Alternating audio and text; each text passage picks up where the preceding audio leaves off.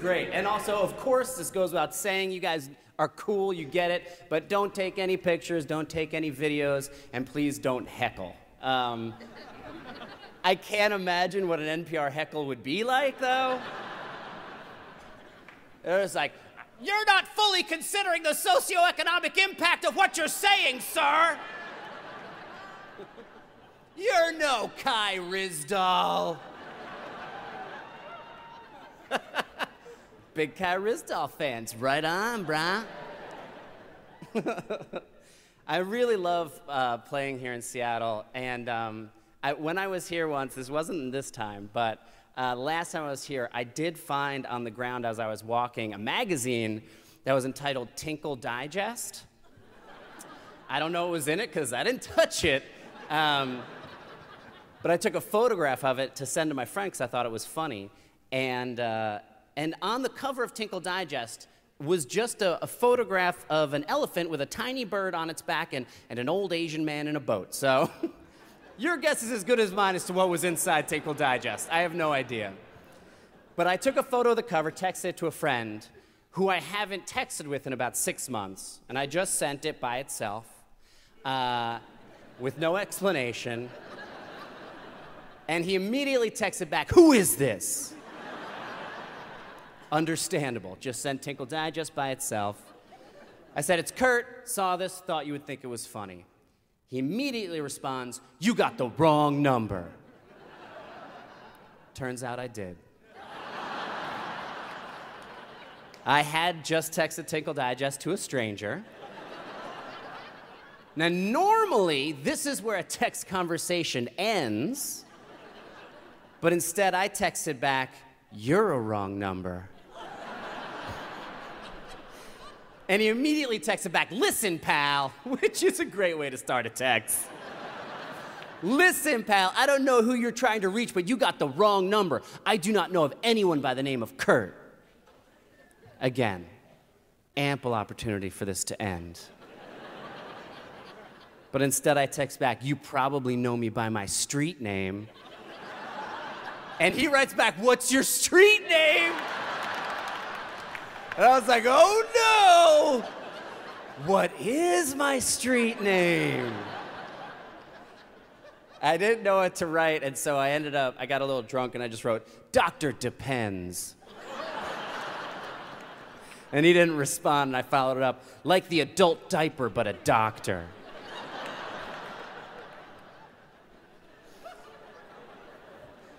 I thought we could have been best friends, but no, he never responded. I was recently at a dog park, not because I have a dog, but because I like to creepily stare at other people's dogs. And I saw this one dog, he was humping this other dog, and the woman who owned the dog doing the humping just went, "Oh, no, no, no, that's a bad idea," and just reached down and grabbed him by his harness and lifted him off mid-hump, and then he just continued to hump mid-air. And then she put him down, he kind of hump walked away. And I was like, "That's amazing!" But I wish I had had that in my life when I was single. Like a giant hand that would reach down from the sky and intercede when I was making bad decisions in my life. Just like, "Oh, no, no, no, that's a bad idea. She's incredibly emotionally unstable.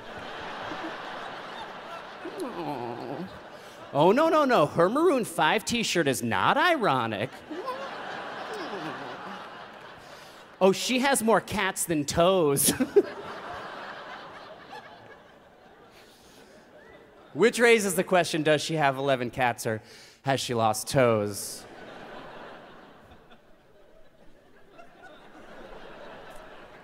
I travel a lot as a comedian, so I obviously spend a lot of time in airports and hate airports. I hate them a lot. I mean, do you guys remember train stations? Train stations were built as cathedrals to human ingenuity. And then they got to airports and they're like, "Meh, fuck it. Let's make it look like a maintenance hallway of a mall in 1984. Like Terminator 2 is gonna start up at any second back here." But I get this thing, when I get into security, I get really nervous and anxious for no reason. Like, I'm immediately like, oh no, did I pack my gun that shoots drugs? Like, that's not a thing. I just invented that, and now I'm worried about it. But I found out the best way to go through security. You guys can use this. When you get to the thing that spins around and nobody knows what it does, but somebody's looking at you naked, when you get to that thing, instead of asking for a pat down, you just say, I'd like the free body massage. They're not going to know what you're talking about right away. But finally, they'll lead you off for a pat down. That guy's first question to you is, do you know how this works? And you just go, oh yeah. And then as you get pat down, just moan just a little bit. Just like, Did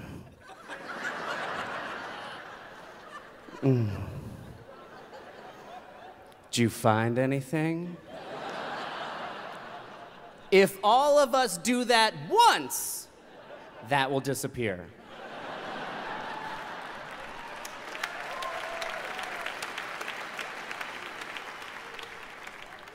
And then, when you're in the airport, you're just trapped. You're just trapped, and the only things to eat are Sbarro and Cinnabon.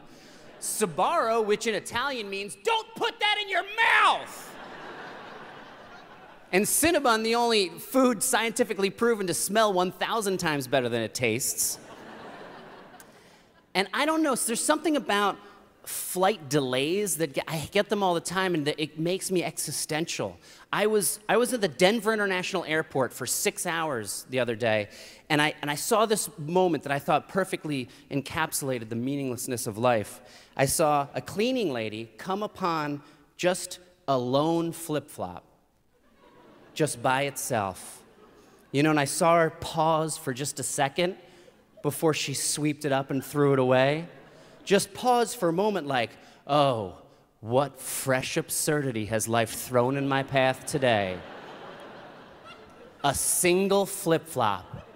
A useful item in a useless context. There's no other flip-flop around. It's now become trash. It's her job to get rid of these things, and I can see her contemplating like, oh, I don't want to throw this away, but I have to. You know, she probably doesn't want to work at the airport, but I'm sure it pays a little bit more than working at somebody's house, and at least there, nobody's going to accuse her of stealing anything. And I know on some level she knows that that flip-flop came from dinosaur stuff. She knows that billions and billions of creatures died for no reason, only to sit in the ground, sit for an unimaginably long period of time, only to be pulled, lugubriously pulled out of the ground by men, greedy men and dirty men, and made into polyurethane, and then assembled, probably by a Mexican child in a factory, where they chain lock the emergency exit so nobody can run out for a smoke. And I'm sure that flip-flop thought it was gonna have the best life, just flipping and flopping, going on vacation, getting ice cream, not here alone by itself on the floor of the Denver International Airport.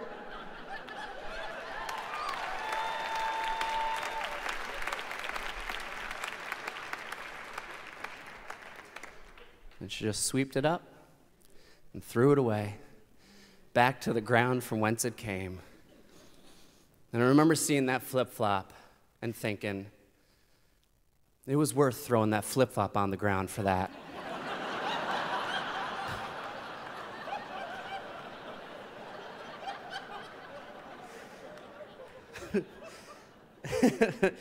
All right, we're gonna get this show started. Before we do, I used to write all my stand-up on these large Post-it notes, like large poster-sized Post-it notes. And so in the first room of my apartment, when you would come into my apartment, it was just covered in my writing. And my friend Albertina came over one day, and she was like, "You can't bring a woman back here. You look like the Unabomber." And I was like, "What are you talking about? These are all funny jokes." And she says, "It just says here, do bad decisions exist, question mark." And I was like, "That's a funny joke." She's like, "No, that's a crazy person thought." But this was her idea. She said, "You know what would be funny is if you wrote on your wall, list of people I need to kill, and then had like 8 names with the first one crossed off." I was like, that is funny. So I did that. But I thought it would be even funnier if the last name just said random. So flash forward like 3 months, and I have finally convinced a young lady to come back to my apartment with me. And as I'm putting the key in the door, I remember that I have a list of people I need to kill on my wall that needs some explaining. She sees it, she kind of freezes. I go into repair mode. I'm like, this is a joke. I explain the whole thing. I'm a comedian, this is the whole thing. And she calms down. But then I just can't help myself. And I slowly cross off random.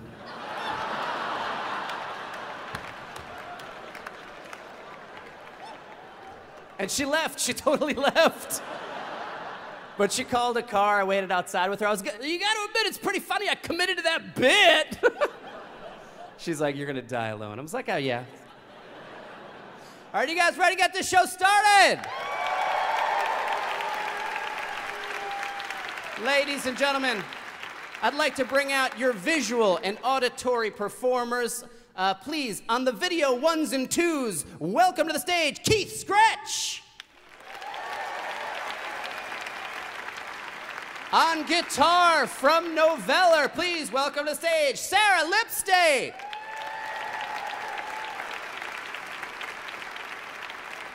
From On Fillmore, Darren Gray.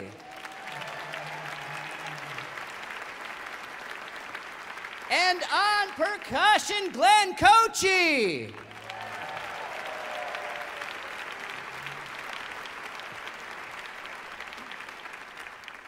And now is a very special moment. It's that moment we've all been waiting for. A little something that goes a little bit like this. Oh, wait, you're listening? Okay.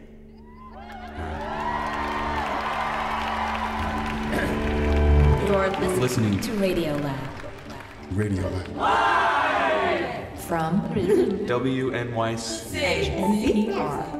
Ladies and gentlemen, please welcome to the stage your hosts for this evening, Jad Abumrad and Robert Krulwich.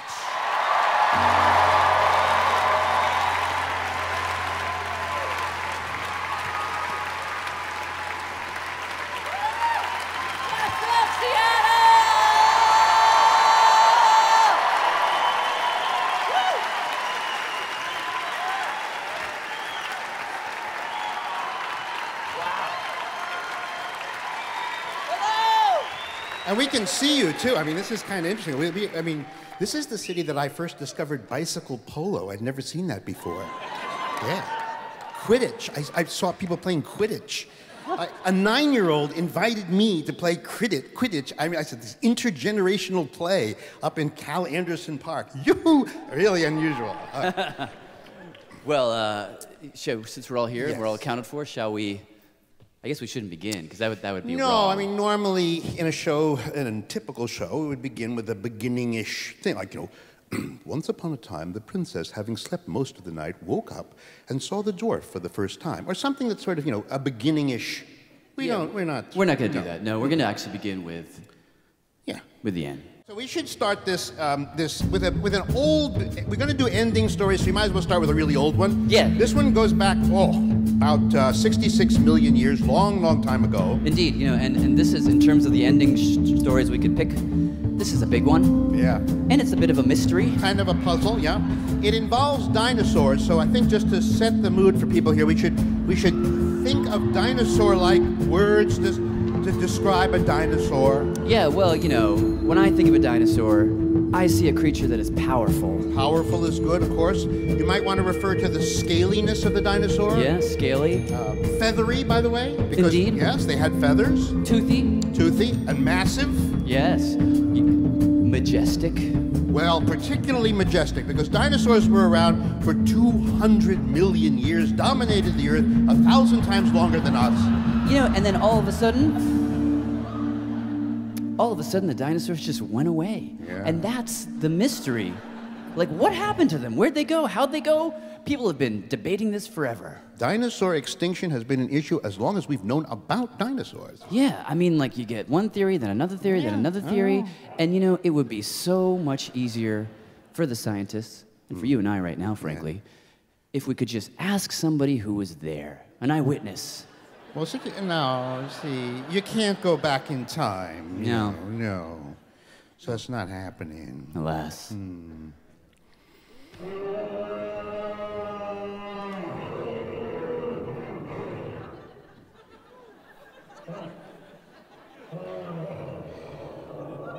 Well, this is convenient. If it's real, I don't know whether it's. Wait, let me just see if it.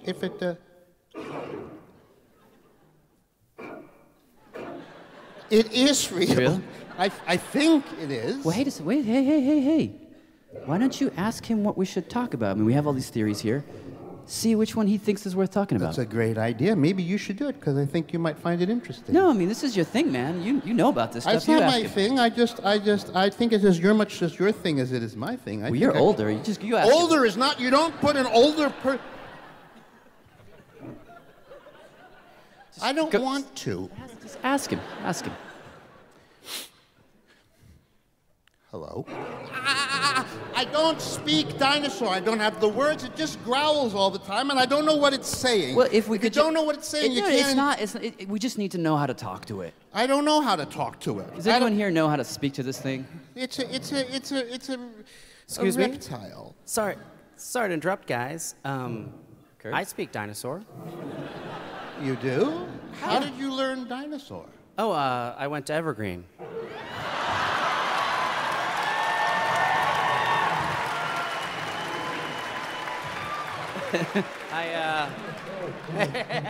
I majored in dinosaurs and paperclips. Yeah. Okay. Good boy. You're a good boy. All right. Well, Listen, we have all these theories. Yeah. If we ask him about it, can you translate for us? Yeah, is that okay? Okay, yeah, he says coolio. Okay. He's a little behind on slang. all right. Okay, so what do we call it? Oh, it's Raoul. It's Raoul. It's a very long O. Raoul. Raoul. Yeah. Okay. Yeah. Okay. Maybe start with this I'll one start right with here. this one. Okay. Raoul. Are you familiar with Provetson Connery's article in Paleobiology called Volcanic Eruptions and Cretaceous Lava Emulsions, which suggests that your species and all the dinosaurs were made extinct by enormous volcanoes exploding together?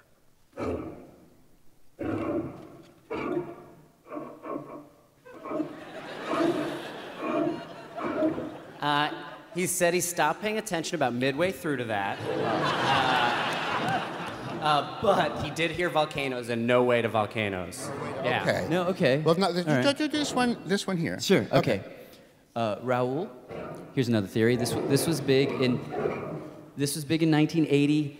It goes like this. So you and your kind spent too much time in the sun. You got cataracts. You couldn't see where you're going. You began to run off cliffs.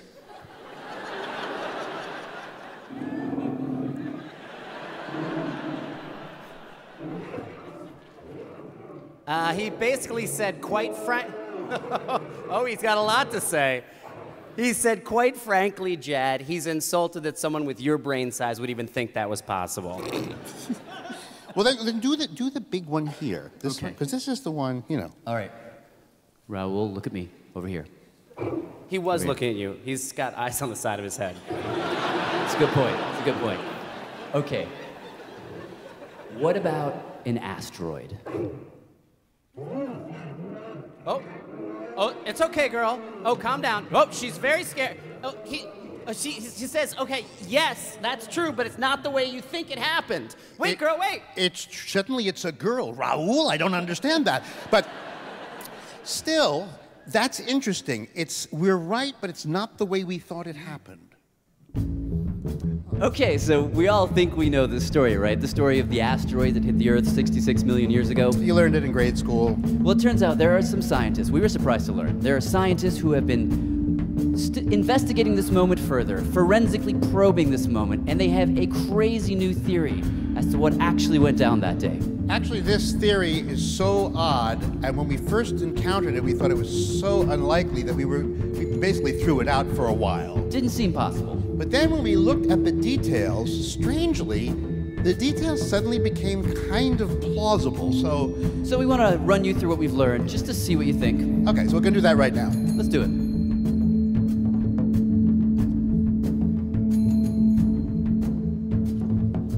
Okay, we're gonna start you off with the guy who started it off for us. It's a guy named Jay. Jay Malash, professor at Purdue University, and I study impact craters, among other things. Not only can Jay Malash create impact craters with his mind, but he and his colleagues have been investigating this moment almost as if it were a crime scene that happened not 60 some odd years ago, million years ago, but yesterday. And the story that they've put together, it's more than just interesting. It's frankly terrifying. And weirdly specific, as it happens. Take, for example, the seemingly simple question of when. When did it happen? You don't mean like the year? That would be a little too specific. No, I don't know if you remember, but Jay got even more specific than that. This was a casual question that I threw out. When did you think it happened, thereabouts? Listen to his answer. Here's my question. By the way, do we know anything about seasons? Was this a particularly warm? Actually, it was between, this is a bit of a stretch, but it was sometime between June and July. Really? Oh, you could say that so specifically? How would you know that? The reasoning is we can, for example, This was the first surprise. It's kind of a controversial idea, but it basically goes like this. Jay says scientists have found some pollen in rocks which date from that time. Two different kinds of pollen. This is pollen right here.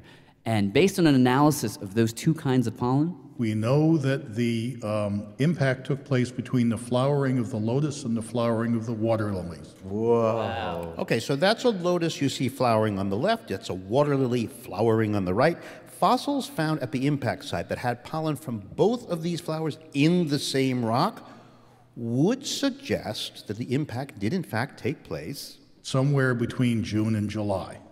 It's one of those things in geology, we get a glimpse of a moment far, far back in time. So, let's go deeper into that moment.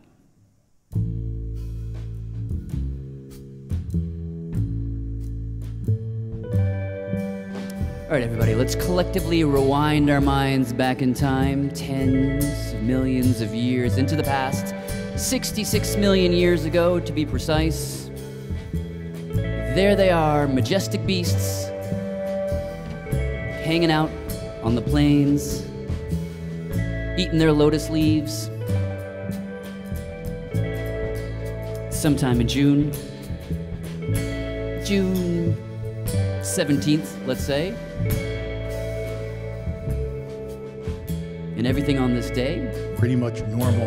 This particular fateful day was no different than any of millions and millions of previous days as far as the dinosaurs were concerned. But if there were any astronomers at the time, which there weren't, they might have had some inkling that something was coming, because had they looked up, they would have seen a tiny little dot of light in the sky. And it was there day after day, always in the same spot at roughly the same time of day. Whereas planets, the moon, move with respect to the stars. This would have had a constant bearing. And the old seaman could tell you that if you see something constant bearing, that's on a collision course with you. And that thing, of course, is our asteroid. Zeroing in on the Earth. Actually, it seems to me maybe you oughtn't stick around for this next section, because you're not going to find it that pleasing, and it might make you nervous. So if you go there, I'll say some stuff to them about this asteroid, because we know a thing or two about it from the size of the crater and from the amount of certain minerals found at the impact site. We know that the asteroid was roughly 6 miles wide, and then again, roughly 6 miles long, which makes it approximately the size of Manhattan Island, or viewed another way, you could say... Or Mount Everest. It's roughly the size of Mount Everest. That is Doug Robertson, a geologist who knows quite a bit about this asteroid. And by the way, it has a name. It's the asteroid, it's called Baptistina. Baptistina. Why? Baptistina. It's Baptistina. I don't know. Oh. They name asteroids. On another subject, we do know that the Earth's moon was probably produced by a collision with something the size of Mars. Whoa.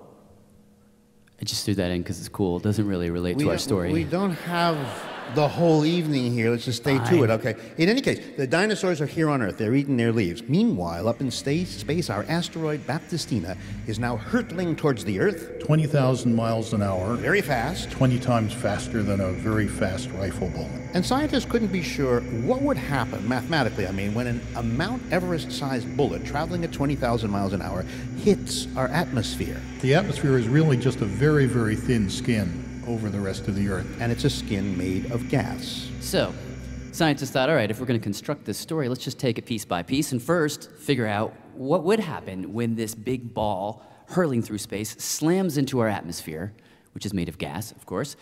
So just to approximate, let's fire a bullet through some gas and watch what happens. So that's what you're about to see, although not quite. This is actually a gun that's going to fire a bullet through some water instead of gas, but it's going to make the point we want to make just fine. So here's what you see. When you pull the trigger, Keith, if you would, you see the bullet coming out and freeze it right there at the edge, okay? Basically what you see is this bullet steaming through the water, creating a wake behind it, and the wake gets wider and wider as it trails away from the bullet. And if you imagine this shape in 3 dimensions, really what you're looking at is a kind of a cone, like a funnel shape. And inside the walls of the funnel, inside that cone, is nothing. Nothing. Nothing. Well, because it's in water, so you're saying it's like a hole in the water. That's what I'm saying. There's nothing in there. It's a vacuum in there because the bullet is shooting through the water, it pushes the water out of the way, and for a beat, the water doesn't have time to come back together, and so all you have is emptiness in there. Right. And that creates a kind of an interesting visual situation, which I'll talk about in a second. But just since we have it here, this video here, and we never really get to look at stuff on the radio. That's true. Let's just play it forward, Keith, if you don't mind. Let's just look at it for a second, because it's really cool. Look what happens. The thing expands, and then the vacuum, boom, collapses, and then it bounces back and expands again, and then pow. Does this have anything to do with our subject? I'm just asking. No, technically no. No, you can't. All right, so just rewind it back if you would. Okay, fine. So right there, simple point is this. Right there, what you're seeing is a massive hole in the water created by a tiny little bullet. Now imagine that bullet is 6 miles wide, and the hole that it's making is right above your head. Well, what does that mean if you're a dinosaur looking up? What would happen? Well, if you were in the right place, and this is going to be the wrong place in a second or two, but if you were in the right place to look behind the asteroid as it came in, you'd probably be able to see clearly through the space.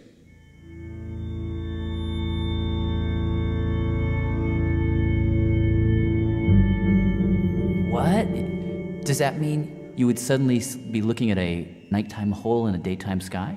Right. Whoa. So this is Keith's in-the-moment approximation. To be fair, Jay did tell us that you would need special kinds of eyeballs to see this night hole in the day sky, which the dinos did not have. But whatever. Science! I mean, still, just imagine, like, what a last image that would be to see day and night come together in the same moment. But, according to Jay... You better not blink, because before you could open your eyes again,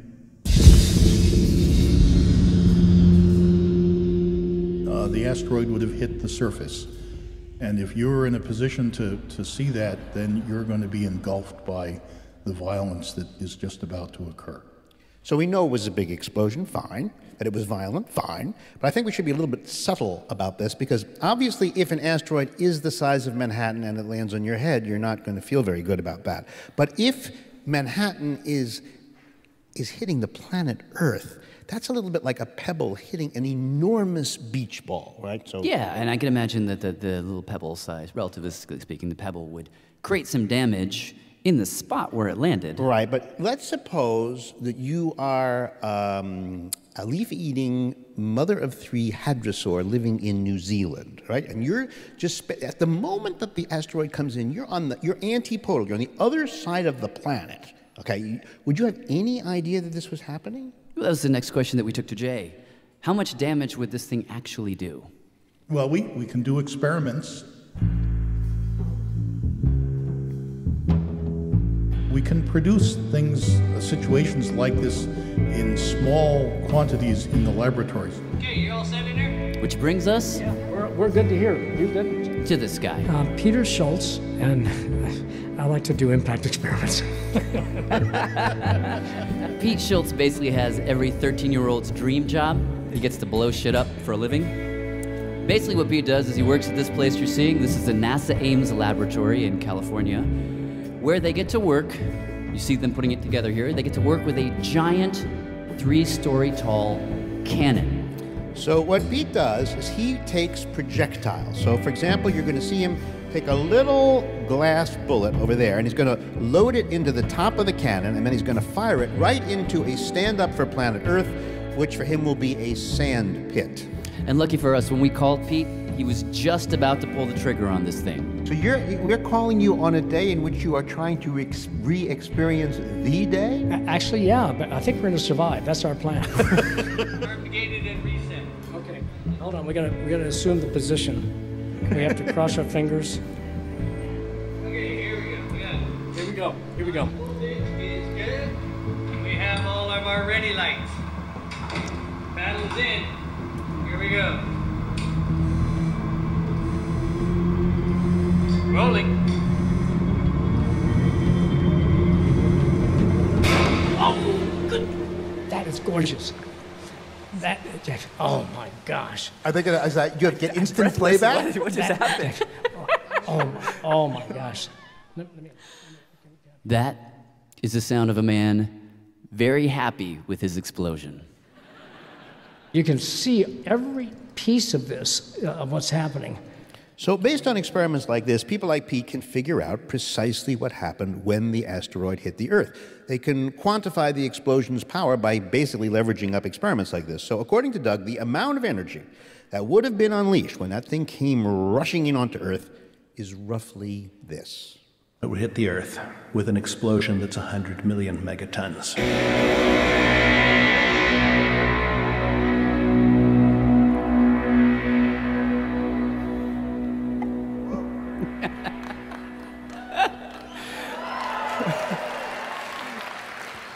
Sarah Lipstate. Don't look at her wrong or she'll do that to you. Okay, so here's essentially how Doug broke that down for us. 2 tons of TNT, we're talking tons here, not megatons, 2 tons of TNT will essentially do this. 2 tons of TNT will take down a building. Now, 15,000 tons of TNT, that is what the United States dropped on Hiroshima in 1945. That chaos is 15,000 tons of TNT. Now these days, according to Doug Robertson, a hydrogen bomb... What does that even mean? Current hydrogen bombs are typically of the order of 1 million tons of TNT equivalent. Now, 1 million tons of TNT equivalent, that's what we call a megaton. And if you remember, Doug said that the asteroid impact was the equivalent of 100 million megatons. So really what he's saying in concrete terms is that that impact was the equivalent of 100 million of those bombs going off all at once in the same spot. Which is a lot. That is true, that is true. However, it really depends on what you mean by a lot. Because I was doing a little Googling, and I was surprised to learn that 110 million megatons is not nearly enough to destroy the planet. To destroy the entire planet, you would need, you ready for this? 110 quadrillion megatons of TNT, which is 100 million times 110 million megatons of TNT. So going back to your hadrosaur situation, mother of 3 in New Zealand, if the thing came in antipodal to her in Mexico, maybe she would feel the ground shake a little bit, but after a minute she'd be like, whatever, and she'd go back to eating leaves. She probably wouldn't notice it. No, because that's not what we were taught in homeroom by Mrs. McGrew, or whoever your teacher was. Here's the classic explanation. This is what we were told. There was an impact, of course, and it kicked up an enormous amount of dust. You'll remember this. The dust then kind of covers the planet. It blankets the Earth, makes the Earth very cold, makes the Earth very nasty. All the big plants die, the little plants get sick, the dinosaurs get hungry, the dinosaurs get sick, and then gradually, they get dead. This takes a long time, and so they have the sneezes, the influenza, the falling off the cliffs, and then they have 20,000, 30,000, 40,000, like, 100,000 years later, you have fewer, and then like 1,000,000 years later, you get the last one. And then, and it's all cold and slow. And so you're saying that the classic explanation is it was a slow, wintry, dreary end. Like that, yeah. I do remember that from homeroom. Yeah. But no. Why would we tell these good people that tired old tale? Let's actually flip the understanding completely. I think we should. Based on new science. So, all right, here's what we're going to do. Keith, if you would, rewind, take that ballistics video with the pink sand that we showed earlier from Pete Schultz's lab. Let's blow that up here, and then rewind all the way back. Yes, wait, back a little bit more. Back to the beginning. Okay, there we go. So this is a 6,000 frame a second video that Pete shot in his lab. Now, in the first few frames, you see the laser slamming into the sand, and then the next thing, you see a big flash, and then there you go, you see some fire. Now, Pete and people like him can measure the temperature at that little spot right there, that bulb of fire right near the impact. Yes, that right there. They can measure the temperature of that spot. And just to state the obvious, we know from those measurements at that spot, it would have gotten very, very, very, very, very hot. Way beyond the temperature of the sun. I mean, we're talking temperatures maybe 20,000 degrees. Whoa. The sun's temperature is about 5,000 degrees. And if we're talking temperatures 4 times hotter than the sun, well, anything that's that hot is going to instantly turn to gas. A very, very high temperature, high pressure gas. It's actually rock vapor, rock steam. So imagine, this thing comes barreling in, this asteroid. It doesn't just bounce off the Earth, it plows into the Earth. It goes into the surface. 2 miles in, 5 miles in, 7 miles in, 10 miles in, 20 miles into the Earth it goes. All the rock that it's plowing into is turning into a liquid and then into a gas. And now, watch what happens next. This is a basic physics experiment we're going to show you. We turned it on its side. This is just a dude dropping a ball in some sand. Watch this right here. Does this always happen, whatever this is? Yeah, it's like Newton's law of something. Yeah. Newton's law of sand, okay. We'll say. No, but what you see is this bounce back effect, this little plume, this fine plume of sand goes shooting back in the opposite direction as a sort of rebound, right? Now imagine that ball is an asteroid, and that sand over there, that's the planet Earth. So Keith, play that one more time.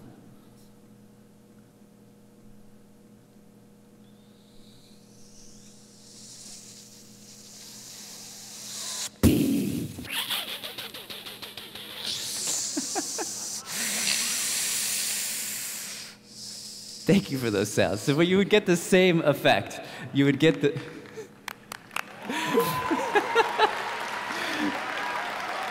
The simple point is... It's just something we do.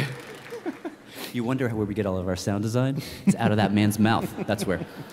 So you would get that same bounce back effect of a fine plume shooting back in the opposite direction. But we know from what we just heard, Doug described that it would not be sand in this case. It would be rock gas. This plume of hot gas expands upward and pushes right on through the atmosphere, up into space. Some fraction hit the moon. Really? Some fraction of that hit Mars. Okay, so now you got this sneeze of rock vapor. It's out in space. Basic physics says that as it travels out farther away from the Earth, what's going to happen is it's going to go from hot to it's going to start to cool down a bit. And when it cools... It recondenses into little droplets that basically form glass very quickly. Little droplets of glass about the size of sand. Now, if you look at one of these little droplets of glass under a microscope, this is what it looks like right there. That is actually a magnified image of one of these bits of glass that fell from space that day. Most of them didn't land on the ground. I'll talk about that in a second. But there it is. I don't know about you, but I find that totally terrifying. Because it looks like a little Baptistina, right? Tiny little asteroid. Except now imagine trillions of these things in a cloud of shrapnel, going out, away from the Earth. And what's going to happen next is that it's going to start to lose momentum, that cloud. And when it does, the Earth's gravity is going to grab back hold of it and say, come on back. And 90% of them come back to the Earth.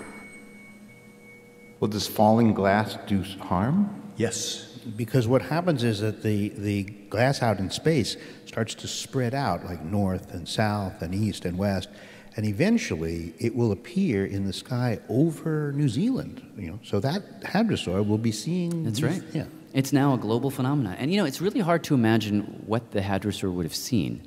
But the thing to keep in mind is that these things, as they're coming in, these bits of glass, 90-some-odd% are burning up in the atmosphere. So very few of them are hitting the ground. So from her point of view, probably would have looked like the greatest meteor shower anyone has ever seen, with one significant bummer, which is this. When these little bits of glass come in, each one that burns up is depositing a little bit of heat into the sky. And collectively, there's such a massive rain of these things coming in, well, the heat would build up. The sky would turn red. It would be getting hotter and hotter.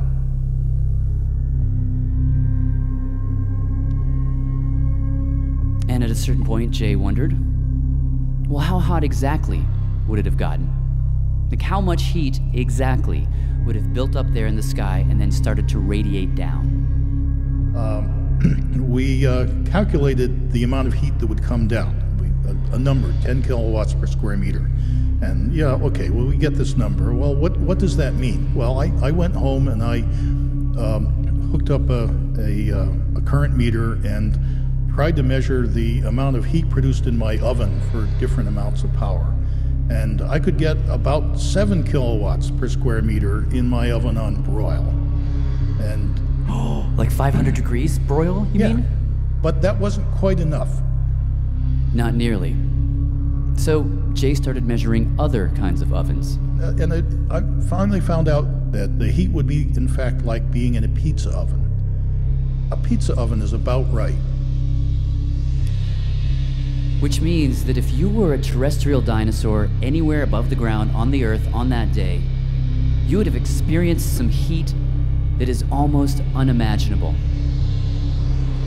Maybe it started at 100 degrees because it was June, it was summer, but within minutes it would have been 300 degrees, 500 degrees, 700 degrees, 900 degrees. Estimates are on that day, temperatures topped out at something like 1,200 degrees. At that temperature, nothing can protect you. Your scales, your fur, whatever you got, it's not gonna do any good. Your blood will literally start to boil inside your body, and you will die.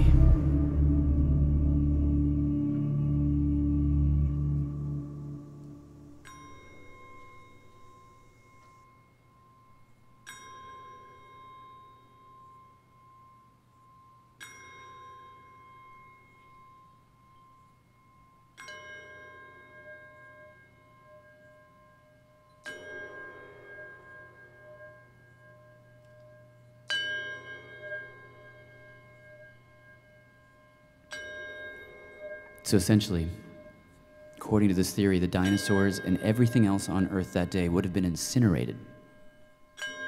Doug thinks that's what did them in, not so much the impact, but all that ejecta that went up into the sky, came down as glass rain, and created that heat. That's what did them in. And he would argue it didn't just do some of them in, or even many of them in. He would say it did all of them in, all at once. There is zero evidence that any dinosaur made it through. And the crazy part of this theory is that Jay and Doug think that the whole process, from the impact to the glass rain to the incineration of all of these species on the planet, it would have taken a few hours. His best guess, he thinks maybe 2 hours. I mean, that's less time than a business lunch. Yeah, you try getting east, north, west, anywhere on Mercer Street at rush hour in 2 hours. Can't do that. I mean, if you think about it, that is less time than you will spend in this theater tonight.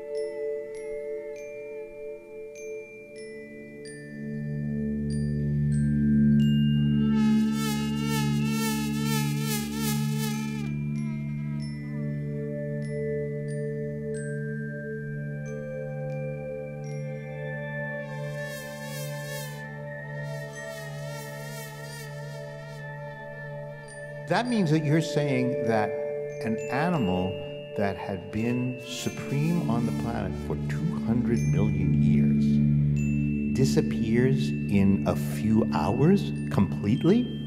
Yes. Yep. That's what the evidence suggests. That's right.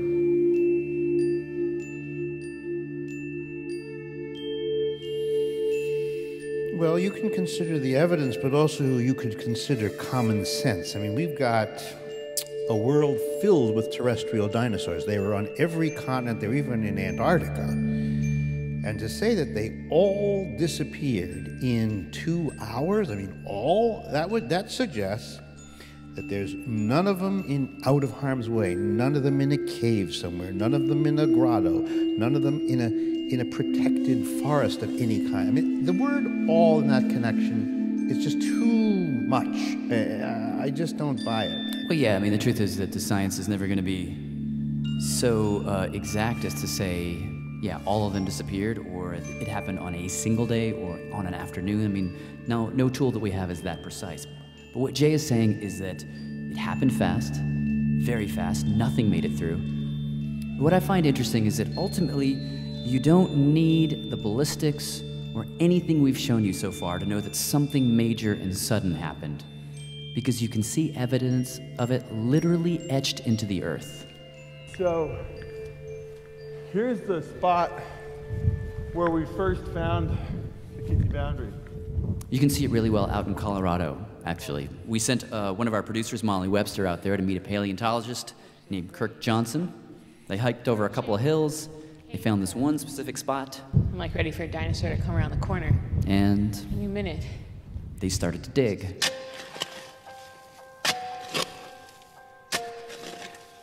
We're digging down like a foot at this point from where we were. Turns out, for every 3 feet, you get down 10,000 years in time. See, the earth has layers, kind of like a tree has rings. And every 3 feet down you go, you're going back in time about 10,000 years. And when you go all the way down, all the way back to 66.09 million years, you will find this one little skinny strip of rock. Okay.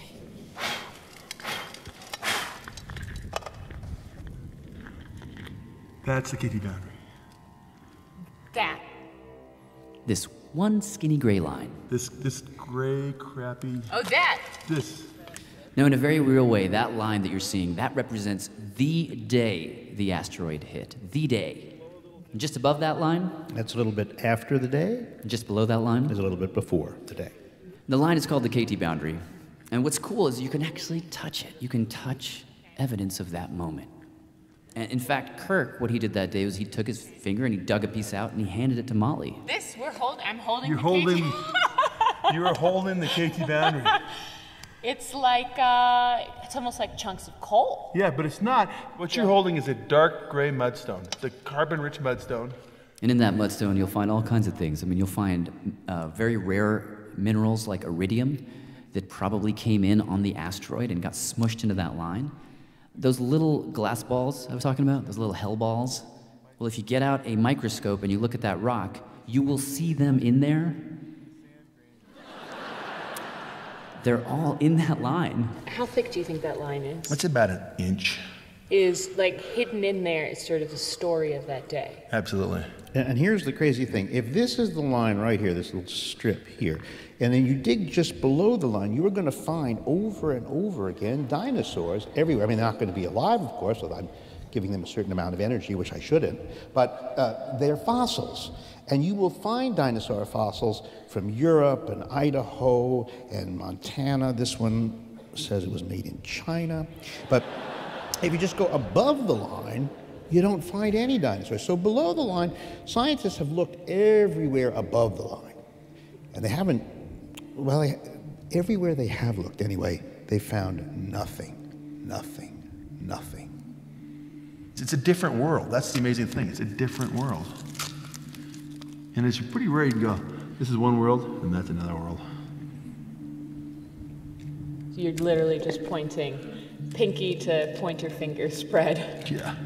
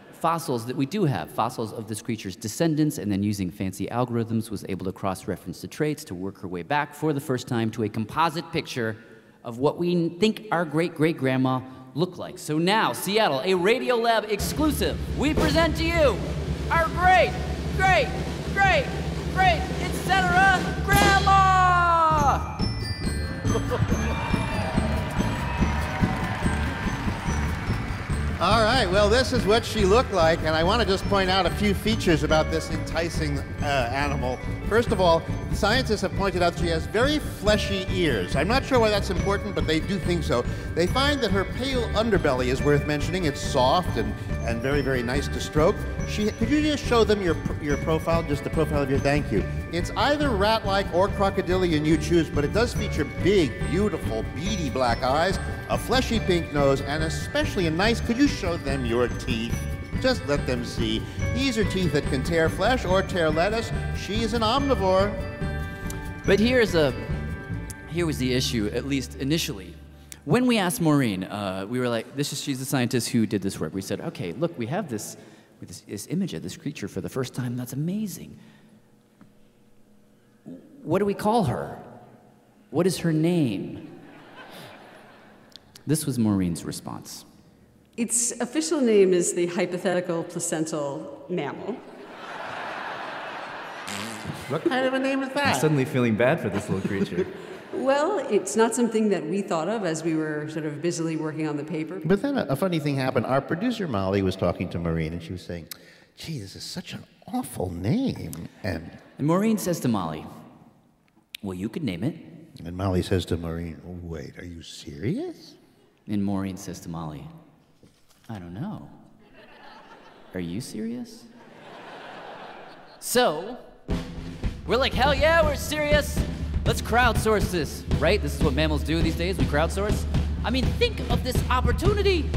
A little radio show gets to name the ancestor of us all. So we put out the call to the internet. We got 1,000 submissions in response.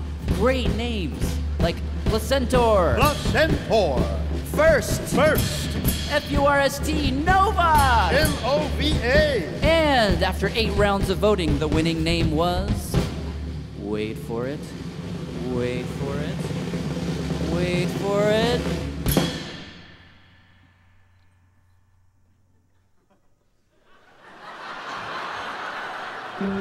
Schrödinger.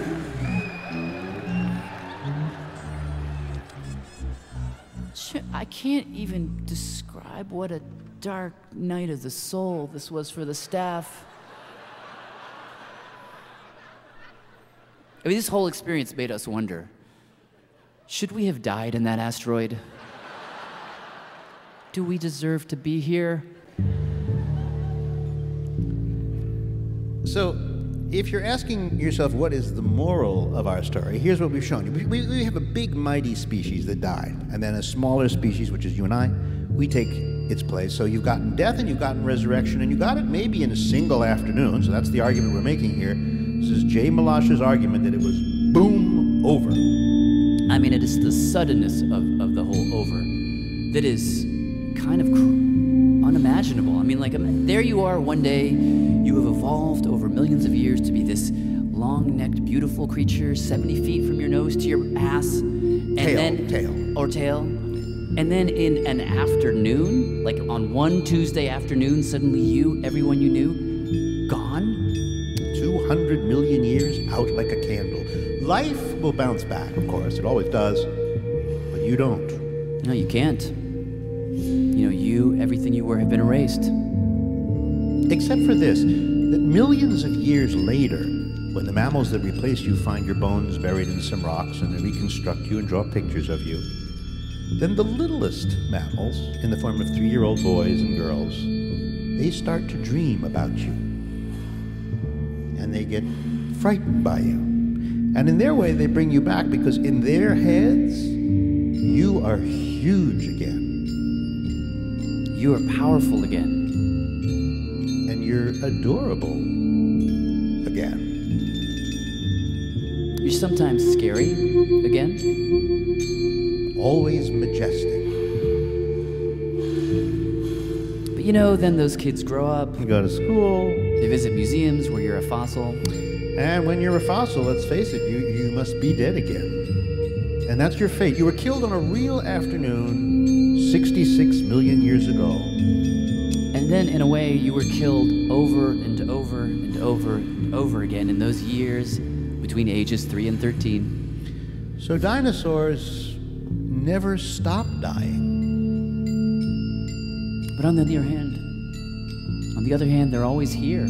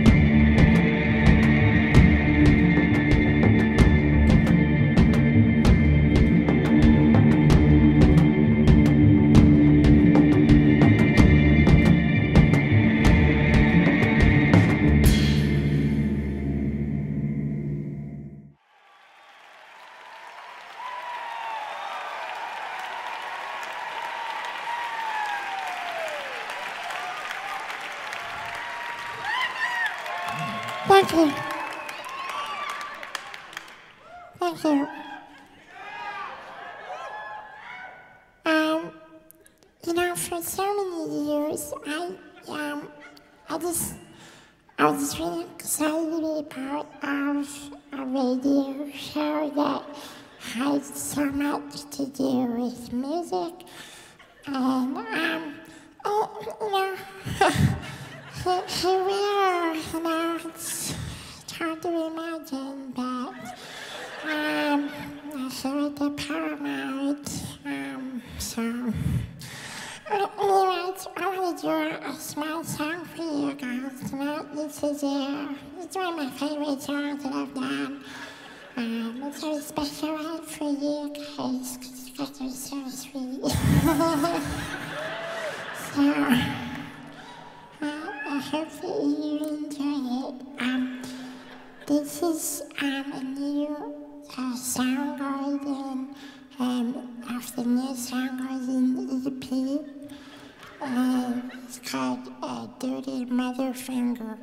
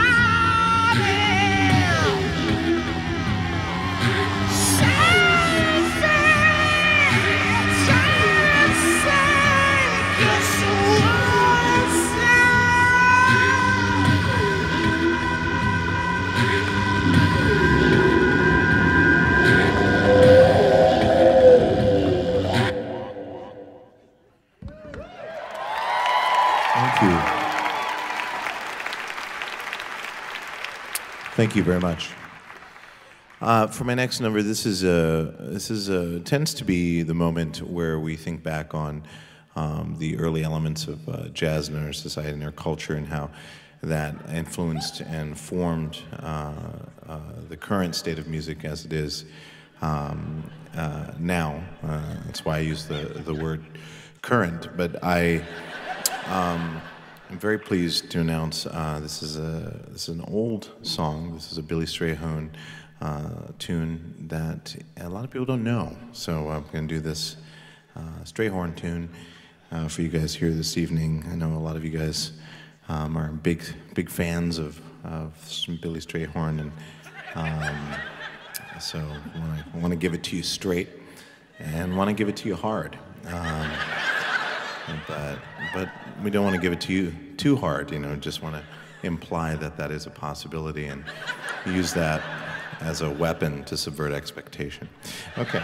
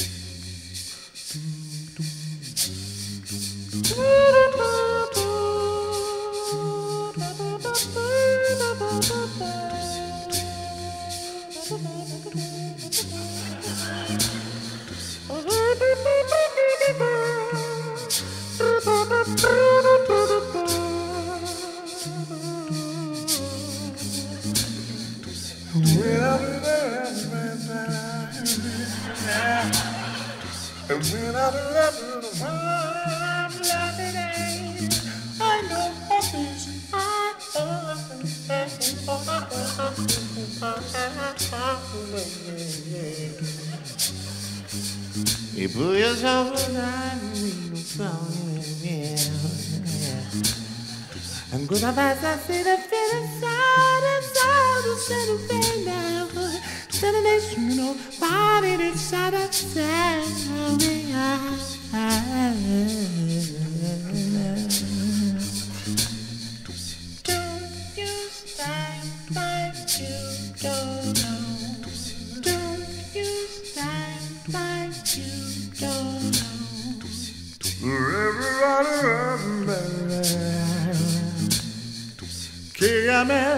KMS 105.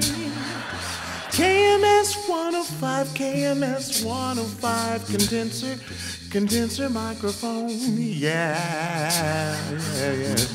A KMS 105.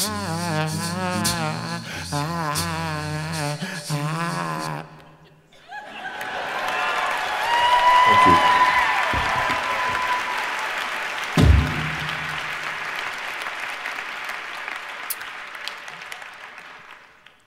I'm going to do, I'm a big fan of covers, and so I'm going to be doing a cover of an old Seattle or Northwest-based hip-hop artist that became iconic in the early 90s, and it's a song called My Pussy's on Broadway. I'm sorry, My Posse's on Broadway.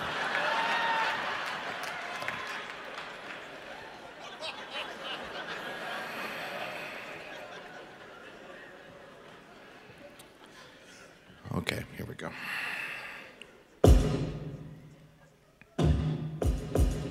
Okay.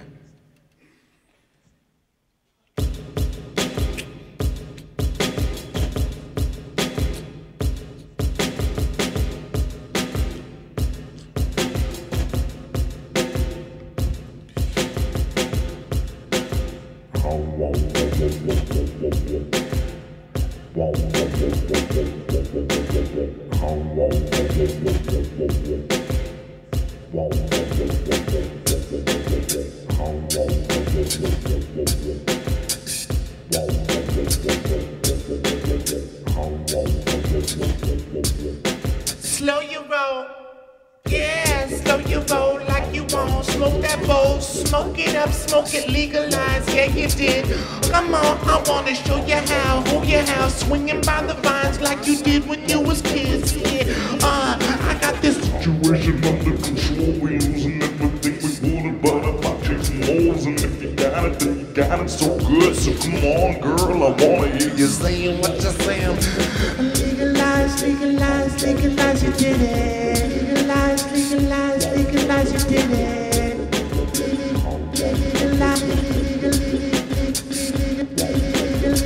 Sometimes I want to know, but people don't say what they wanna go. Cause you got some yogurt in your beer today. What you gonna say, baby? Gonna wash it away.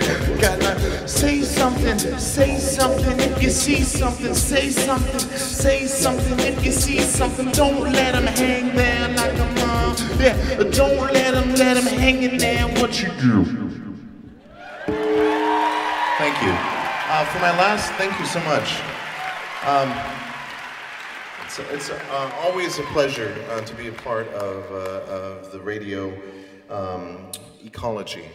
And I do attempt, just so you guys know, I do attempt to use phasing as much as possible. And what I mean by that is when you're using one microphone sound source like the one I'm using right now with the KMS 105 condenser microphone from Neumann, and then decide to switch to the Beta SM58 like this one, you can get them close together, and when you get them close together, you start having some phasing issues. So I'm going to just show you real quick right now how it sounds this way, because you have two sound sources kind of coming into each other, plus the added effect of a monitor, which is also picking up the phasing that's happening between these two sound sources. So I just want to let you know about that. Okay, so for my last song this evening, this is absolutely Seattle in the house. Seattle. Every word I say, what I mean. Okay, All right, here we go. So this is the last song. This is a song about radio, how it's important, and how we need to be aware of it a little bit more than we are. And thankfully, all of you guys in here are aware of it, and that's very important. So this is a song that celebrates radio and that medium which is most endearing and appropriate to our oral traditions. Thank you.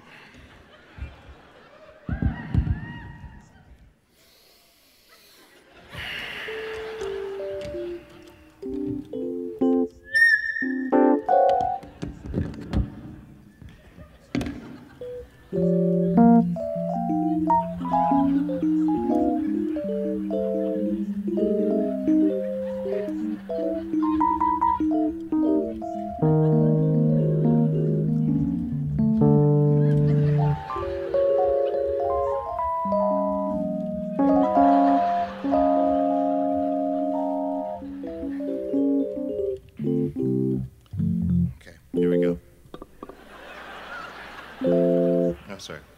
Okay, here we go. Radio. Okay. Radio free. Okay, here we go. Okay. Radio. Okay, here we go. Okay, here we go.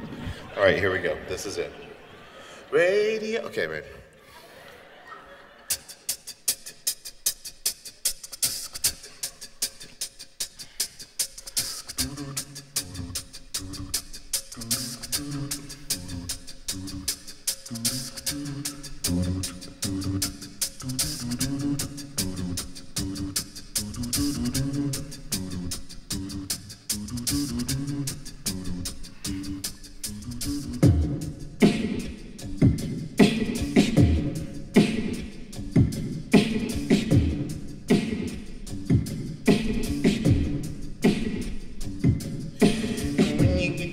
In trouble, feeling rather low in your head.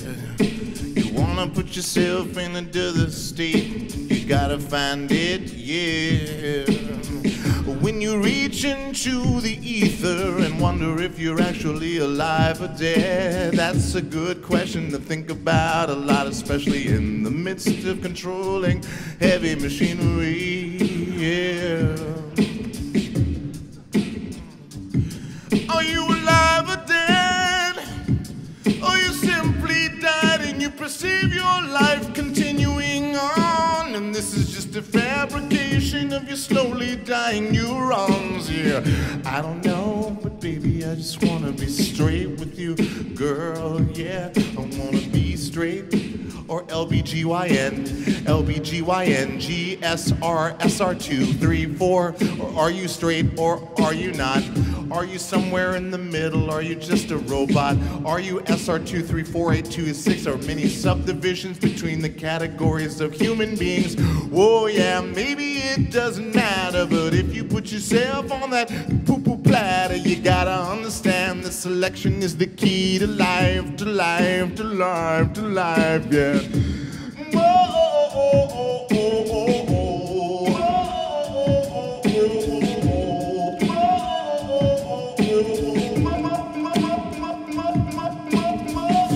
And when you get excited, don't get excited. And guys, if you get too excited, you know what happens. So you've got to tuck it away under the belt between the thing. Oh yeah, and if you get excited, too excited, take some ice cubes and throw them down there. Take some ice cubes and throw them down there, yeah. So ladies, all you got to use is to strategically place pieces of tape on your body, and that will mask excitement very easily, yeah. Whoa, yeah, yeah. But baby, I don't. Thank you so much, guys. Have a great evening. Thank you.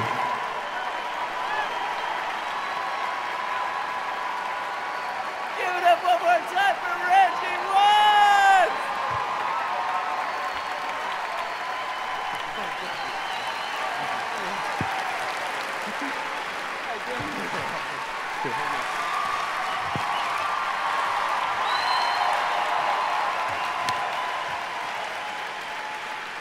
Oh my God, did that just happen? What? That was amazing. Oh my goodness! Before we get back on our endings train, I just need to appreciate what just happened just now.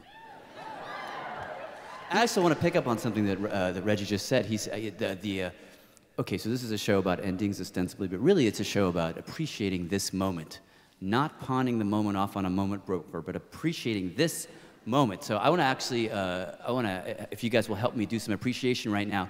Let's get back our four horsemen of the apocalypse. Keith Scratch on the video, Darren Gray, the Miley Cyrus of the bass, Glenn Kochi, the harbinger of things to drum, and Sarah Lipstate, Lightning Lipstate on the guitar. Show these folks some love. Also, I want to appreciate our fifth horseman, Reggie Watts. My God, that was amazing. Also, our sixth horseman, Kurt Braunohler, for opening it up for us tonight. He's got a CD that's for sale out there. Also, a couple other people I want to thank before we roll on. Mr. Myron Gousseau, our fantastically talented puppeteer. Myron, get your ass out here.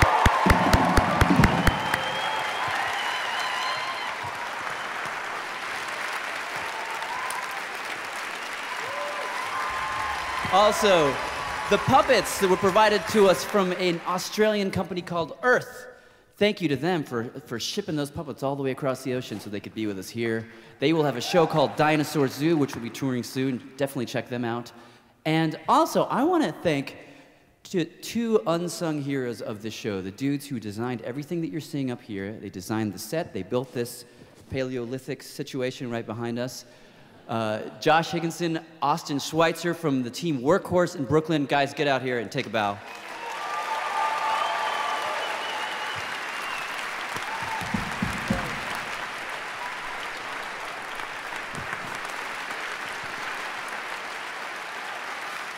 I mean, it is a little unusual how much you can do with toy dinosaurs and a flashlight. I mean, it's kind of amazing. Yeah, absolutely. All right, so I think I didn't forget anyone. If I did, I'll thank them later. All right, so let's see. Let's just take stock for a second, Robert. We did our super fast radical dino ending. Reggie did his Reggie ending. Which you never are quite sure what he's saying, you know? Can you imagine? We have scripts and everything. Imagine if I just went to you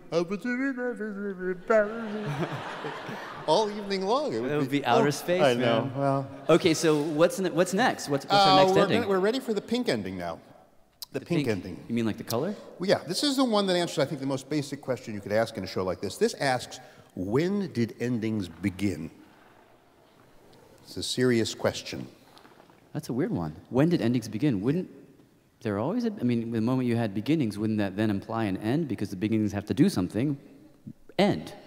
You'd think so. But if you think hard about the origin of the universe, I would propose that when the universe began, which by some interpretation was a huge explosion of energy, which then condensed and cooled into matter, that whole event came in without any notion of endings at all. Huh. Yeah. So when you get matter, when you get that condensation, you get a list of elements, which we can now turn to in the periodic table of elements with which you are, I'm sure, very familiar and enjoy every evening before dining or sleeping. So if we look at this chart, and we start up in the upper left-hand side with hydrogen, and we move through it to helium and lithium and beryllium and boron and carbon and on, as we move through the list, I can tell you that every one of the first 82 elements on this chart, with two exceptions, which I'll mention in a minute, every one of these has a version of itself that goes on forever and ever and ever until the end of time. So every one of these ones we're seeing right here that are colored in, every one of these is immortal? Is that what you're saying? Yeah, well, I guess you could call it immortal. I mean, you choose anyone. Choose gold, for example. Ooh, look at you. Could you do that? Well, so this is a gold atom. It was spurt out of a star, right? Okay. And it will keep company with other atoms from time to time, but basically it will go on till the end of time, or there's a version of it that will. Wow. Now, what I would tell you is that when you go back to the chart to the end of our little group there, to the first one on the next in the black, called or bismuth, bismuth, I would argue, is where the universe invented endings. And what is bismuth? It's a gas? No, it's a rock. It's a shiny, beautiful black rock, actually. And you're saying this shiny, beautiful rock is the beginning of death? Yes, yes, I would say that. That's a fair approximation. Why would that be? Well, because all the atoms at the bottom of this chart are a little heavier than the ones at the top, meaning they have more neutrons and protons than the early. Like, for example, look, here is our version of bismuth. It has lots and lots of neutrons and protons. And there's so many of them, as you can see, they're having a little trouble holding themselves together. They do look a little tense. French scientists studying this atom recently determined that inevitably, something will happen to this atom. It goes something like this. Whoa! You timed that so well. I know, it's we Do that again. Do that again. Okay, I don't know if I can do it twice. Well, no, you don't add sound effects. I can do the sound effects, and you do the. Just one more time. Oh, now you're like going on strike. No, the point. Made him angry. Stop it. All right.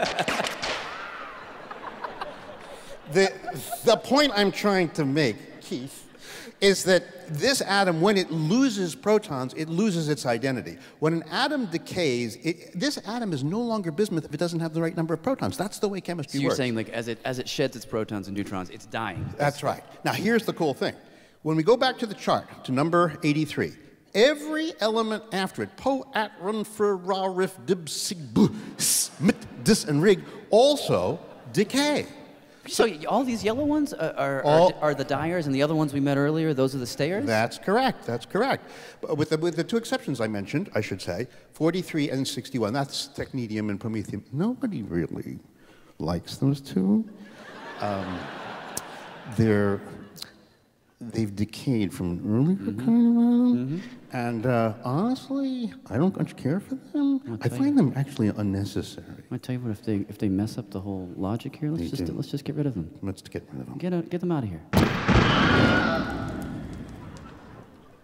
All right, but the weird irony is.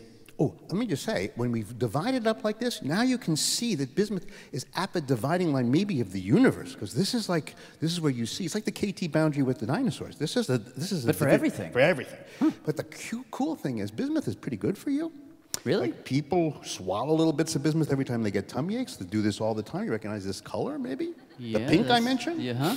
Do you recognize the product associated with this color? Oh, yeah. Yeah. Pepto-B. Well, you don't say B. Say the whole first syllable of the second word. Biz? Biz. Why? What do you mean, why? Are you saying that bismuth? You're saying that bismol is for bismuth? No, I'm saying bismuth is in bismol. There's little black rocks in there. There are. No, I'm not sure about that. Well, what do you think? Well, I think that if I had to guess, I would say Bismol is just the guy's name, like the guy who invented Pepto-Bismol, like that guy, Fred Bismol. No, that guy seems to have a toothache. He's in the wrong ad. I don't know how. No, what did you tell me earlier, that it's a black rock? Yeah. It's a pink liquid. No, there are black rocks in that pink liquid. You don't believe me, do you? I don't. Can I just prove this to you? Yeah, Let me prove it to you right now. Whoa. Hi. Yeah, it's me, Robert, again. Gail, where am I? Are we? You're at the Berkeley Carroll High School in Brooklyn, New York. And we're in a real, fully equipped chemistry lab. And Gail's going to show us what you claim not to believe. That's right. So how do we start? With this. Oh, yeah. We take 11 tablets of Pepto-B, that's 9, 10, 11, put them into a bowl, we pound. Next, we measure out some water, and add hydrochloric acid, even though it's corrosive to body tissue. Now add powder, stir, stand back. Oh boy. And now we put in a little strip of aluminum foil. What's going to happen is the aluminum is going to dissolve into the acid, and chemically it'll spit the bismuth out. Now, Jad, prepare to be astounded. They're going to watch little bits of rock falling out of the liquid. That's bismuth. And here's an even better shot, courtesy of photographer Melanie Hoff. Wow. Jad, look, you can't deny scientific fact that hiding inside every single Pepto-Bismol tablet is pure, street-level grade crystal bismuth. That's bismuth. Yeah. Robert, show them in the bismuth. So that Robert wants me to show you. See these shiny black rocks? These precipitated out of a bottle of Pepto-B. Wow. Isn't No it? kidding. And if you want to see the atom in grand magnification, just look up, it looks a little bit like a Mayan temple on hallucinogens, but that's what bismuth is. It's cool looking. It is. Let's go back to the periodic table one last time, because here's the best thing about bismuth, really. It lives in a very poisonous to people neighborhood. Like, Keith, could you just go find bismuth again? It's 83 on the, yeah. Yeah. Now we'll go next door to Pub. Pub is lead. You don't give lead to a 3-year-old and say, suck on this, right? No, because they get... definitely not. Right. That's a poison. You go next door to 81. That's thallium. The CIA decided to sprinkle thallium on Fidel Castro's beard, knowing that it's a defoliator, so it would make his beard fall off, thereby taking his machismo and basically causing a revolution. They were hoping for a revolution from thallium. Did it work? It was a good plan. The execution was a little rough. They couldn't get the thallium on the beard. But if you go over to the right, past Bih to Po, go to Po, yeah, polonium. The Russians didn't like a guy at all. He was having sushi in London one day. They sprinkled the polonium on the sushi. He ate the sushi and he died. Wow. It's that poisonous. No kidding. Yeah. This is a treacherous little neighborhood right here. Very treacherous. I mean, you got, starting with thallium, you got poison, Pepto-B, poison. Right. And in the middle of a poisonous neighborhood, you have an element that cures tummy aches. I mean, And apparently introduces death to the universe. Exactly. It's the best element ever. It's really, I think we should have a toast to bismuth. 7 toasts. To bismuth! To bismuth!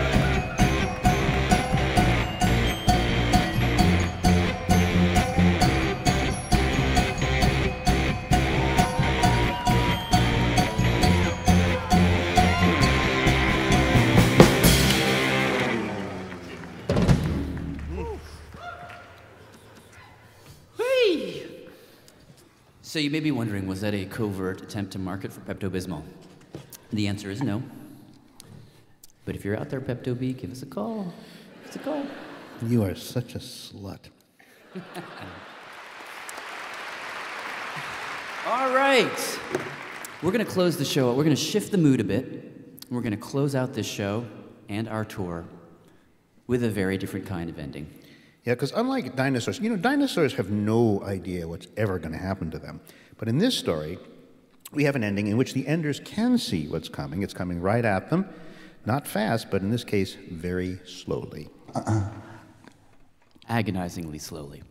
So can you guys hear me easily? Easily. Yes. Easily. Okay, good. We want to introduce you to two guys. Their names are Chris Jones and Dan Moran. They're both actors in Manhattan.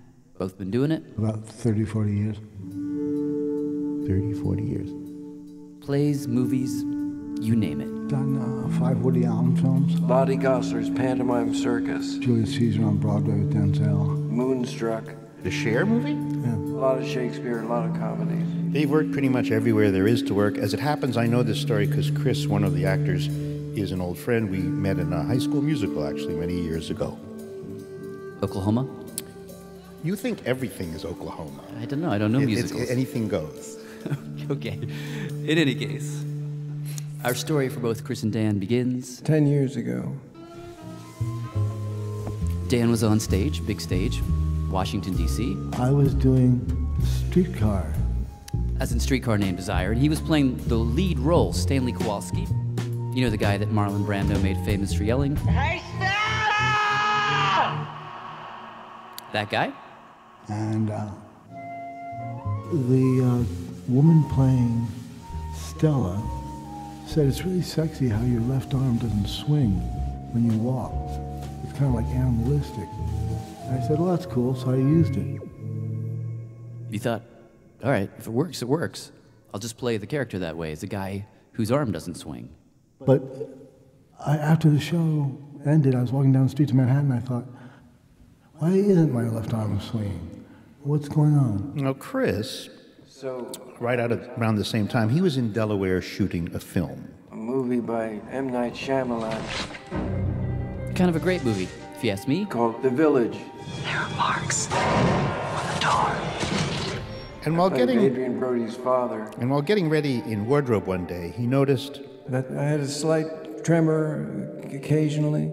Difficult time buttoning buttons with my right hand, and I thought I had a pinched nerve in my neck. And I went to see an orthopedic guy, and he said you should see a neurologist. So I went to a doctor. And he said, very gleefully, I think, "You've got Parkinson's."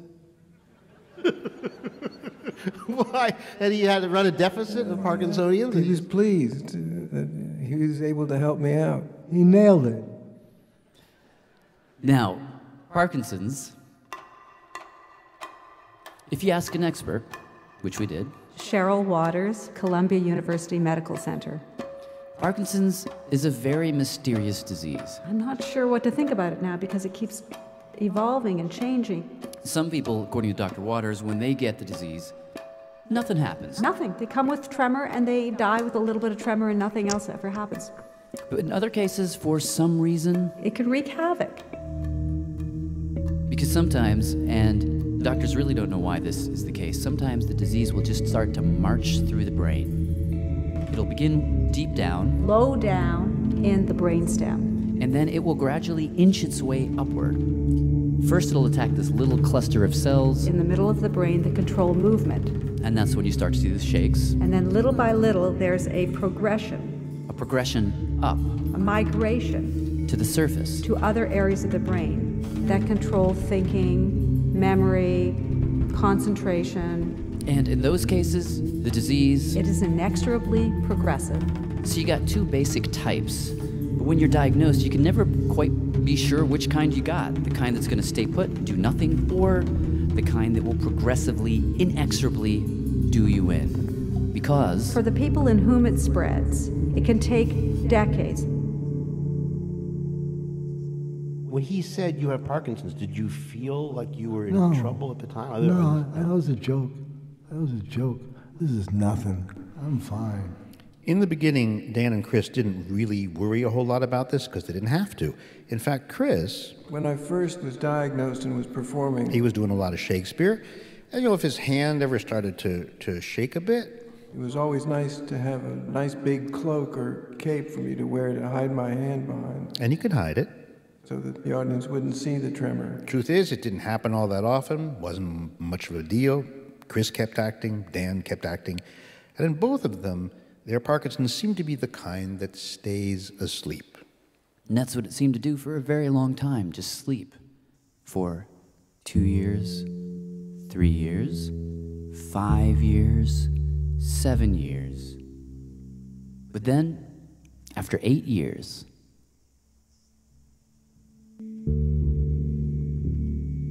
it just woke up. I just found out that it got harder and harder to move. Dan says he's not quite sure when it happened, but suddenly his limbs were aching all the time. And that easy control that you have over your body as you're walking down the street where all the limbs are moving together and you don't have to think about it. For him, that started to disappear. He'd have to think about each leg, each foot independently. Move your left, now move your right. Move your left, move your right. Chris, he would actually have these moments where he would try to move his arm, where his brain would basically say to his arm, "Move!" But his arm would just sit there, stuck. Like it wanted to move, but it couldn't. It just somehow couldn't. I would freeze on stage. It was a nightmare. And as things progressed, Dan would have these moments in rehearsals where suddenly he would just go blank. Like I'd done this TV show on FX. I had one scene where I couldn't remember 5 lines. I just couldn't remember 5 lines. We shot all night on this. I'd go to my dressing room, I'd do the lines, I'd come back out, I'd blow it. Now, this isn't an easy situation for anybody, but if you're an actor, if you're somebody who has to inhabit a character with a different rhythm than yours and different flow, use your body to do that, which is how you pay the rent. For actors, Parkinson's is just awful because it kills their craft. Well, your face becomes a mask. So you haven't got your face. And without face, you don't have flow. The way I liken it, if you take a pebble and you throw it into a pool of water, it goes... And there's a ripple that goes... Concentric circles go out from the impact. If you take me, my body, myself as an actor and you throw a pebble into my pool, it goes thud. There's no fluidity, it just stops. And once I opened up to the acting world, I had Parkinson's. My agents dropped me. The calls pretty much stopped coming, and that was that. But then one night, something happened. How did this idea come up? Well, it was my first idea, I guess. Your brilliant idea. Thank you, buddy. And we should say that these two guys, Chris and Dan, they've actually known each other for years. The two of you met doing what? A Month in the Country. Which is a classic play. On Broadway. And Dan explains it was late one night. He was having insomnia, which is a usual side effect of the medication he has to take. And he was just looking around for something to read. And he grabs this play off the shelf. It was a play by Samuel Beckett. Endgame, a play in one act. Characters, Ham, Clove. And he starts reading. I mean, this was a play that he knew. He had read it before.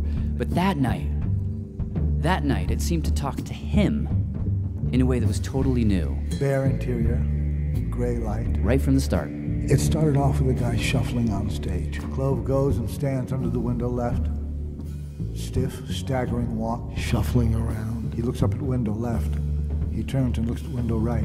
And I said, oh yeah, I know shuffling. He thought, I feel this guy. Can't sit, can't get comfortable. It seemed familiar to him. And then on the next page, Ham stirs. Another guy enters the scene. Very red face, black glasses. Also in bad shape. This guy's stuck in this wheelchair, can't walk anymore. He takes off his glasses, wipes his eyes, his face, the glasses, puts them on again. So here you got these two guys. One can't sit, one can't stand. They're stuck in this little room. They've got these two little windows that look out. And outside those windows, either due to an asteroid, a nuclear holocaust, what used to be green is now gray. Like a wasteland. Is there anyone alive out there, do you think? Or? No. No. Outside their window, they can see the ocean, but it seems to have stopped moving. There are no waves. Now, in-game, that's a term that comes from chess, and it refers to that moment in the game when there are just a few pieces and just a few moves left. The last few moves before the inevitable outcome. It's not the end, it's the point right before the end, and it's the place where you become aware of the end for the first time. The dinosaur can't do that, but these two characters... They've run out of everything. Out of painkiller. Yeah, painkillers are gone. Out of biscuits. And they have that awful awareness. And now they have to deal with it. Like, here we are. What do we do? How do we fill up the time on this rock hurtling through space?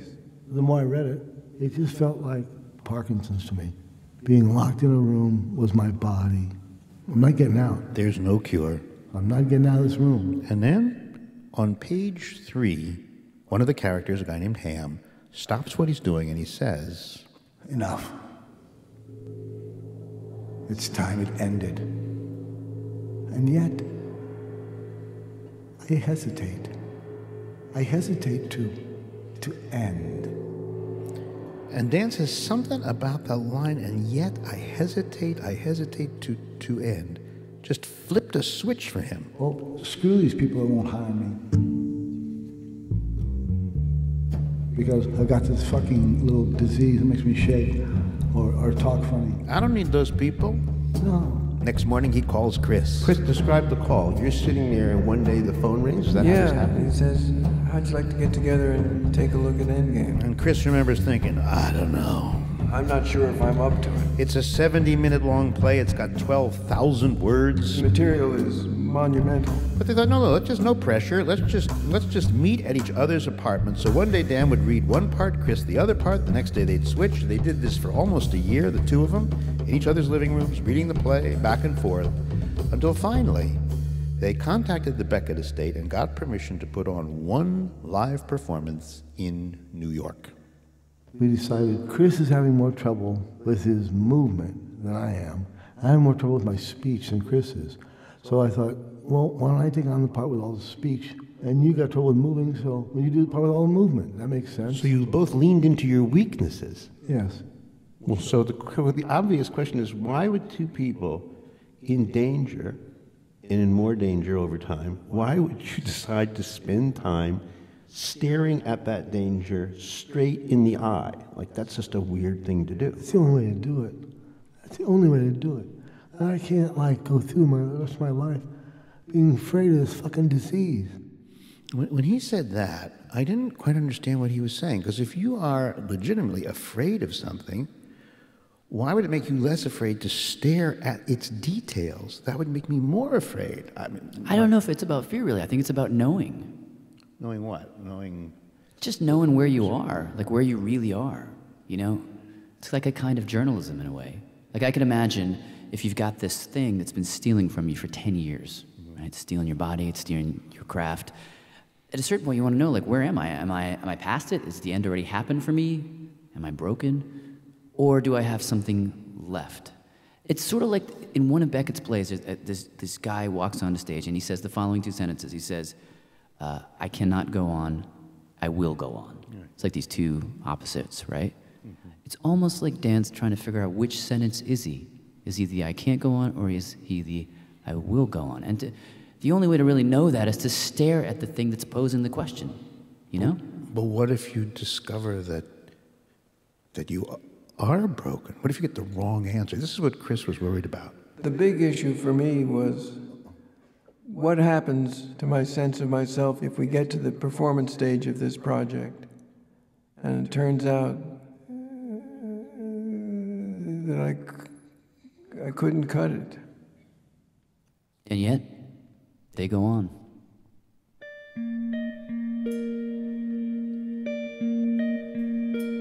After a year of reading this play back and forth in their living rooms, Chris and Dan decide, okay, it's time to find a performance space, time to hire a director.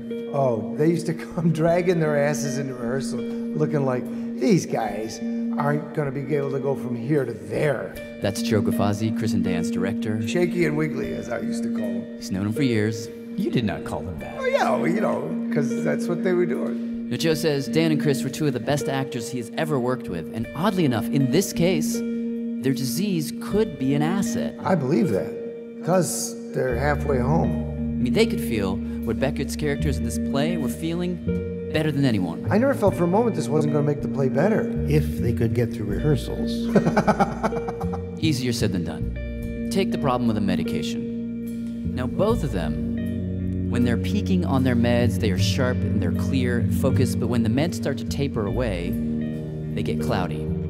So the hope was if they were going to rehearse together, they'd have to time it just right so that they pop their pills at the right time and rise together, get clear, and then taper off together at the same time. The medication gives you about an hour and a half window. An hour and a half window, it's not a ton of time, but it might be just enough to run a few scenes.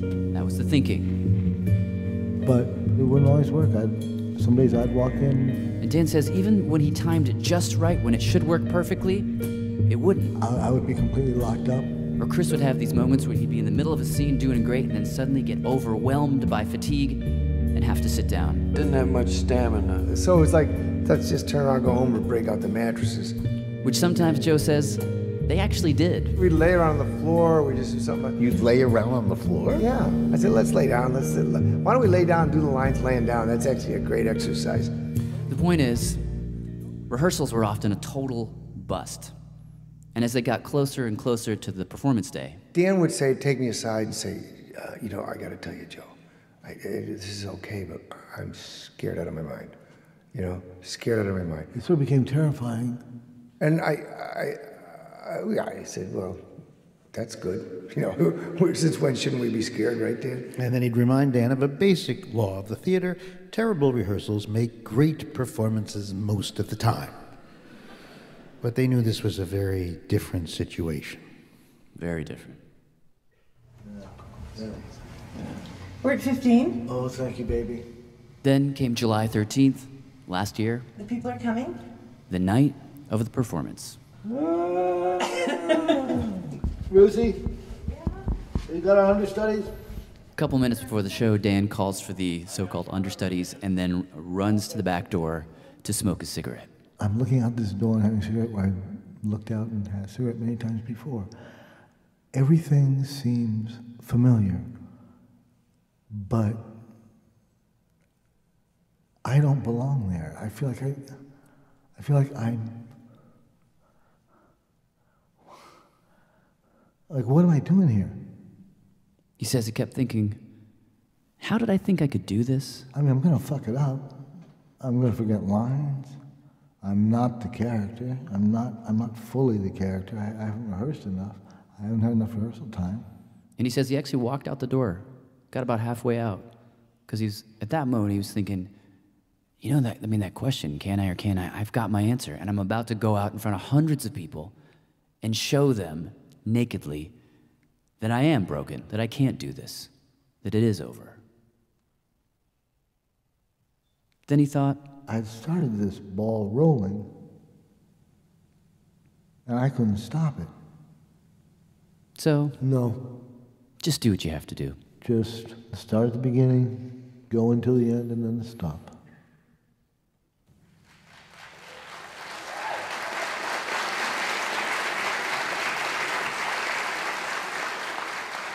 Okay, so the play begins with Dan in the middle of the stage. He's asleep in a wheelchair, covered by a sheet. Chris paces around behind him, sort of shuffles about, looks out those windows, mumbles. It started off okay. Chris was very worried about getting a laugh.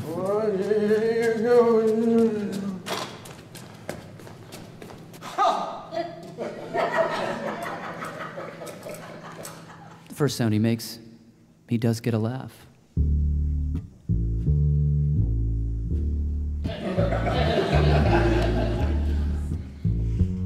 Finished! It's finished! After Chris's opening monologue, Dan begins to speak. Can there be misery loftier than mine? So I tried my damnedest to just stay with the story, moment by moment. Enough. Its time has ended. And the shelter too. And yet, I hesitate. I hesitate to end. Yes, there it is. Its time had ended, and yet I hesitate. And Dan says, as he was up there making that speech, a funny thing happened. You know, my performance muscle started to take over. His body loosened up. His legs, his arms, his mouth, suddenly they were under his control in a way they hadn't been for months. He could move them without thinking. It's quite remarkable. Chloe. Yes. Have you not had enough? Yes! We were able to do things on stage. Of what? It was like the disease was gone. That's always the way at the end of the day, isn't it, Chloe? Always. It's the end of the day like any other day, isn't it, Chloe? Looks like it. What's happening? What is happening? Something is taking its course. And then? There we are. There I am. That's enough. It was over.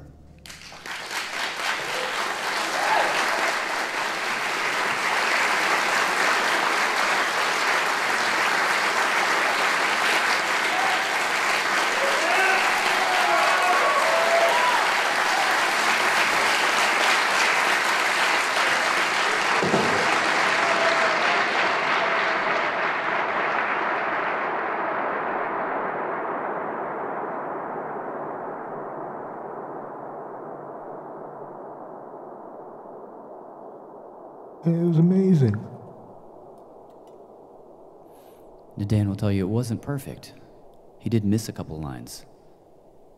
But somehow, standing up there with Chris in that moment, that didn't seem to matter at all. And then I remember walking backstage and Chris and I just burst into tears. We just started crying.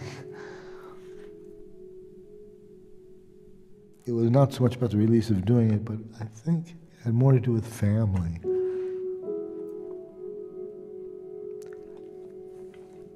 Our kids and our wives and some really good friends could see that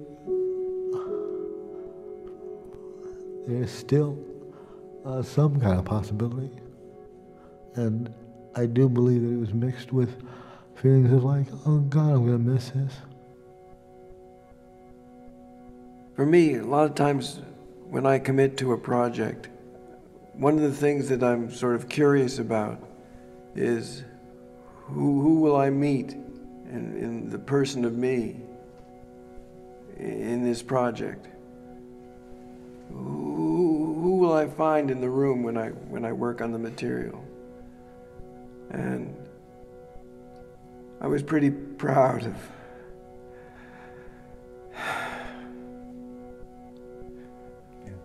who I found on this one.